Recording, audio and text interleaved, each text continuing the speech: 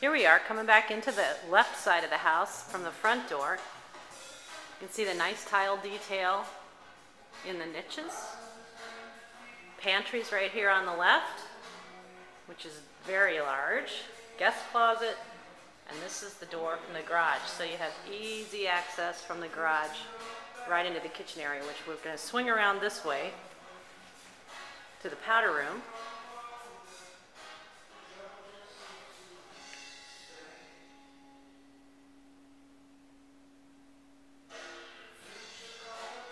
And then we come into the family room with a 72-inch television, fireplace.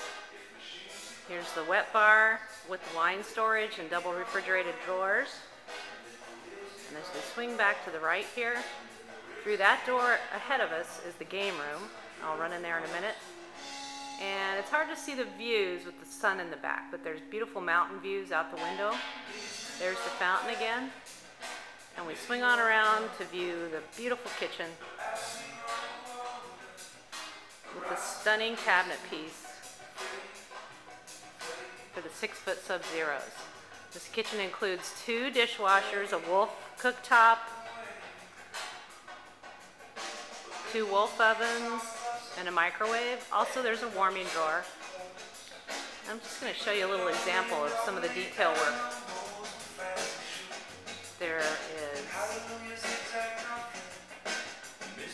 a lot of beautiful detail in this home. This is the view out the kitchen window.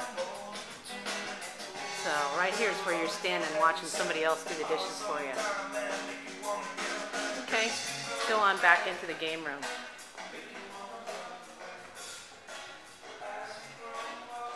You can see, we come here. This is the door to the outside patio. And we also have double doors which can open up here to give you the indoor-outdoor feeling. And this is the game room or media room. It's completely wired for media if you want to do media in here. Or you can just use it for pool tables or gaming, whatever you prefer. And we'll just peek through the window here at the covered patio in the backyard. It's gorgeous. Lots of rich ceiling detail.